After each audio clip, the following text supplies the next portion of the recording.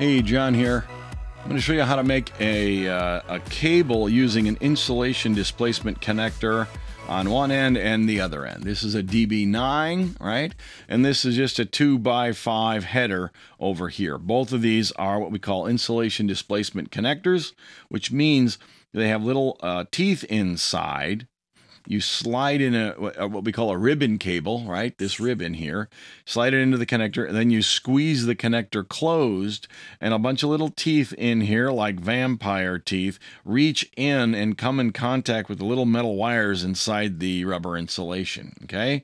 Therefore, it is an insulation displacement connector, all right? Both ends have the same arrangement. This one's already been put together. So let's look at the parts and go from there. All right, so this end here, this is the end, obviously, the header that has the, in this case it has 2x5, so it's got 10 holes in it, right? And you can see these little metal teeth in here if I get the light just right on the camera, right? So there's little jaws, and the cable wants to sit in this notch, and I'm going to squeeze this lid down, and it's going to bite in, all right? Same with the DB9 on the other end. You can see the little teeth in there. Okay, a little bit shiny on the light. That's not too bad. All right. Now, remember, this is a 9-pin and this is 10. So what I'm going to do is I'm going to use a 9-pin cable, which will fit perfectly on this side, and then it'll be narrower than the hole on this side, but it's okay as long as you take that into account and you're careful.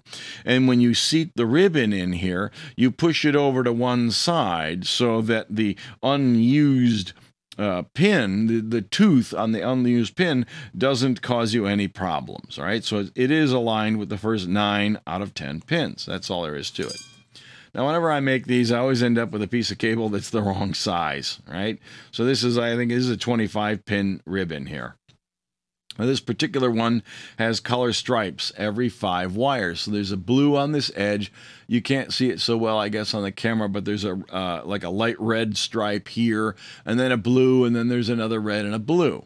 So from this edge here, the blue edge to this blue line is 10 wires. I need 9, so I can take my thumbnail and put it on the blue wire right there, on the blue line between the 2 wires, I should say, and gently with my thumbnail feel it glide over one of the wires, and on another thumbnail on the other side, I can kind of shear it with my 2 thumbnails and get it started like that, okay?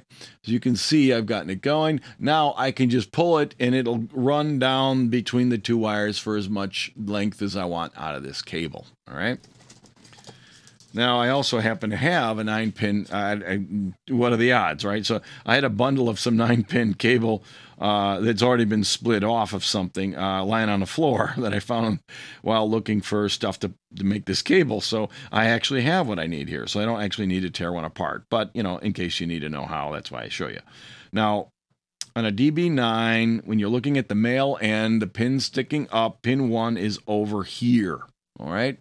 So the key here is to make sure that when I connect this connector here with the cable, and then the cable's going to run around, and then the other end of the cable will go into this guy. I need to make sure that pin 1 on this connector connects to pin 1 on this one. In other words, don't flip the cable over by mistake.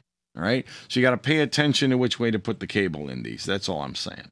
Now, that's why these painted lines are all on here. Now, if you look, the blue line's a little bit closer over there, and it makes sense because there's 5 wires here, then a blue line, and then 4. Okay. Now, if we hold the connector like this, we know pin 1's here. If I put this cable inside here, thread it through the teeth, right? We can look at it on the other side, maybe a little bit better. You can see, first of all, you can stick the cable clean through if you want. There are times when I used to make cables this way. You then we'll look at how to squeeze this and cut, you know, and crimp it and get the teeth in there in a minute. When you're done with that, you can then come back and cut this. But I've already carefully cut this end relatively straight. So what I'm going to do is I'm going to fish it in so that it just barely goes in there. It doesn't really stick out much, okay? I want to make real sure it goes through the connector enough so that the teeth have something to bite into, but it doesn't really need to stick out, okay? Now, when you do this, when I do this, what I do is I take my hand like this and squeeze down. You can squeeze as hard as you want. You're never going to get this thing to bite in, all right? You'll first of all cut your finger probably with the metal housing over here before you can ever squeeze this shut. And if this has 25 pins or it's one of these with 50 pins, the odds that any human can be strong enough to squeeze it shut and cut through all that cable is pretty much zero, okay? So what you really need is some sort of a clamp, all right?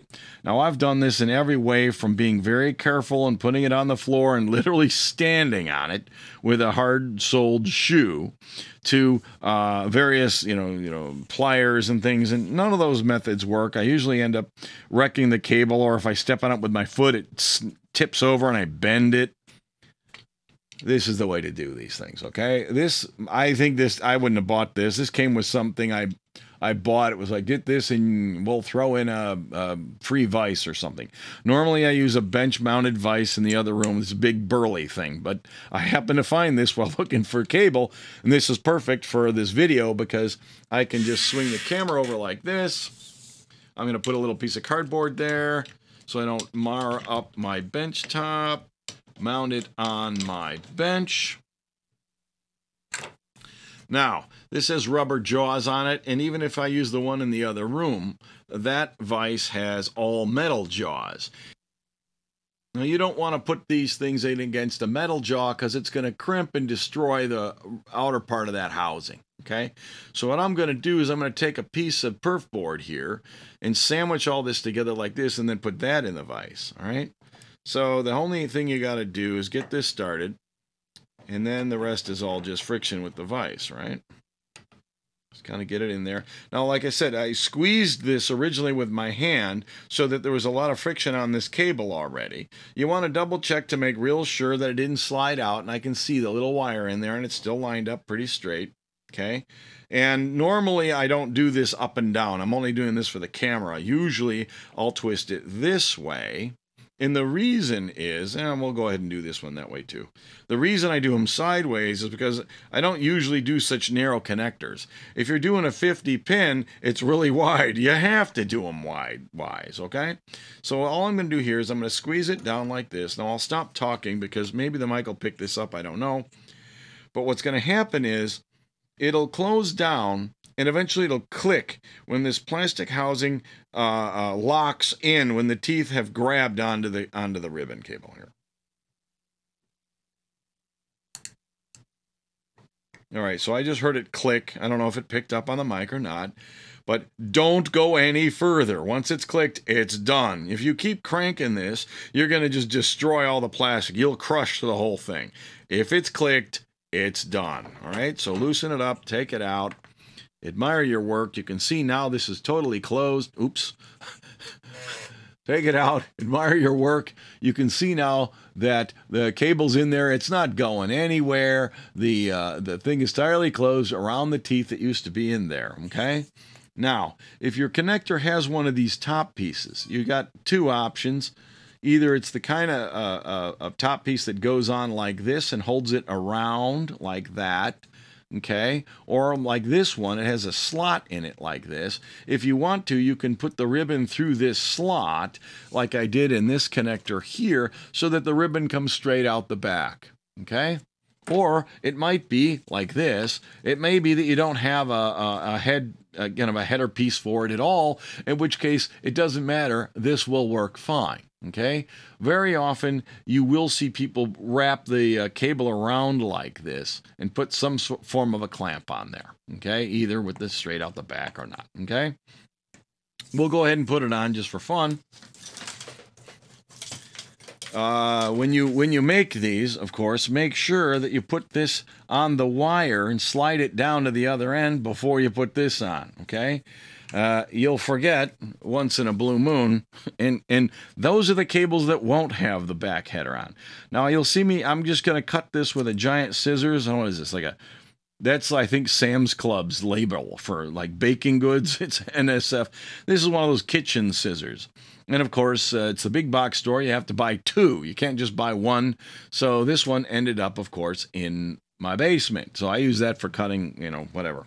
Circuit boards and all sorts of things. They work surprisingly well. All right, so I was saying, make sure you remember to put this thing down the wire first. And I'm going to thread it all the way to the other end like this. Again, that assumes you have one of the slot in it, and it assumes that you want to use the slot. All right, now I'm going to just put this one on by hand. Maybe you heard it click again, same sort of a thing. All right, once it's clicked, you're done. That is on there. It's not going anywhere. Now, double check, sanity check. Pin 1, upper left corner over here. Look at the ribbon here, okay? Now, the ribbon never turned over while wrapping around in there, okay? So this 5-wire spread on the left here is where pin 1 is, okay? So all you need to do now is make sure that when you put this in this end, that pin 1 is in the right spot. So where's the right spot? Well, first of all, let me say it really depends on your application, because it may very well be that you're supposed to hook this up some other way. Maybe you are supposed to put it in backwards. It depends on the device you're building. The device I'm going to use this cable with is this unit right here. It's my Retro Z80 board, and these are the serial ports on it, and I wanted to use DB9s. Now, a problem with a DB9 is, relatively speaking, it's freaking huge. Look at how big this thing is. It is as big as 2 of these headers side by side. So I could either put one DB9 right angle connector on my board here, or I can put 2 of these headers and use a cable like this to hook up my modems and terminals and stuff like that. So I can get a higher packing density is the bottom line like this, all right? Now in this particular project, pin 1 with these giant slugs is aligned with pin 1 on the DB9, okay? Now this connector here, if I get the light to glare just right, I don't know if the focus is good enough. Let me see if I can do this. Oh, there you go. You can see it. You see this little triangle right there on the left? That tells you where pin 1 is. It's on this side of the row of pins I'm looking at, and it's on the front row. It's on the top row where that is. If you look at the other side of the connector, there's no such markings, okay? So when you're looking at it this way, that little triangle that's the end where pin 1 goes. You can also see a slot like this, a notch. That's the notch that's on the, this is not where pin 1 is, okay? If you look also closely, there's this giant slug that sort of sticks out the side. You see that bump on the top? That thing, if you look at the connector like this, you see the big bump. The pin 1 is up in this corner, all right? So there's 3 different ways to find pin 1. Hopefully, you will succeed at one of them. So as I'm holding the cable right now, it is backwards. Remember, pin 1 on the DB9 end was on the group of 5, okay? So it's critically important that I either flip this over like this and come at it this way, because now pin 1 is over here on this connector, right? And I can stick the ribbon cable through this way, and you can clearly see that pin 1 is on the right side. That would be one way to do it, or you can leave it the way it is, and you can flip your cable over the other way, because you can clearly see that now pin 1 is on this side to match the marking on the edge of this connector, okay? That really all depends on whether you want to see the blue wire when you're looking at it when the thing is plugged in your board or not. Right now, I don't really care. I just want it to be in correctly. So what I'm going to do, let's go ahead and show the blue wire. Why not? You know what? Think about where it's going to go in your project is what you really want to do. Remember, I'm going to put this thing on my project. It's going to go right there. Do I want the cable to come out this way? No. Do you want the cable to come out this way? Yes. So that means pin 1 is over here. Cable in my hand, pin 1 is on the wrong side. So that means I want to flip it over this way. All right, so here we go. Connector pin 1 on the left, ribbon pin 1 on the left. Now remember, this ribbon has 9 wires in it, and the connector has 10 teeth. So if we look closely, let me see if I can get this on camera. I just flipped everything over, which is fine. So right now, I believe my ribbon is in the right spot. And I'm going to play the same game, and I'm going to squeeze it down with my hand. Now, look closely. You can see this. There's a bigger black unused space on the left than there is over here. So each one of the 9 wires in there aligns with the little teeth jaws as it sits up against that end of the jack, and there's an empty hole on the left. Here's one that's already been crimped, right? You can actually look in there and you can see the unused tooth right there. Okay, so obviously this is where pin 10 is, and pin 1 must be on this side. And if we flip it over gently, we can clearly see that's where pin 1 is. You can also see the tooth over here, all right? So my point is, if you're going to use a ribbon cable that does not have as many wires as your connector has teeth, make sure you get it aligned perfectly.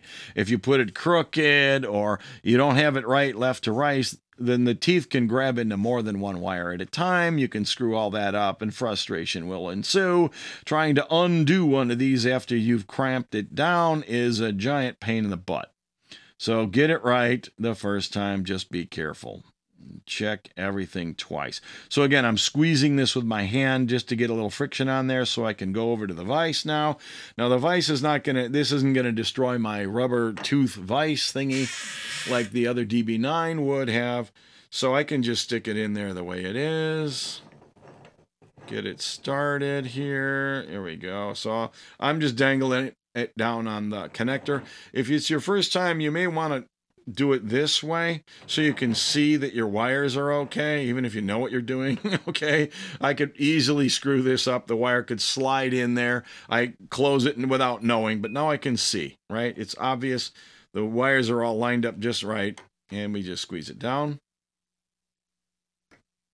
And again, don't go too nuts. I think that's good. It looks like this edge is closed further than the one on the right. It may not have been in the vise all the way. So let me go ahead and re-squeeze it. There's nothing wrong with that. If it's not closed all the way, put it back in and squeeze it down. This one, you can squeeze a little harder than the DB9 because it doesn't have that metal housing that could crease and crack and break, right? So this thing should do just fine now. I'm going to double check my work. I got my 5 pins in this case on the top part, 4 down here. You can bend it. You can see the big slug there. You know that's pin 1. You can then know that you're supposed to put it on your project board like this, or whatever header you want to put it on. Okay. Now, this is a pretty long cable, longer than the first one. I can plug this into my terminal and fire up my app. And that's all there is to it. Thanks for watching. See you next time.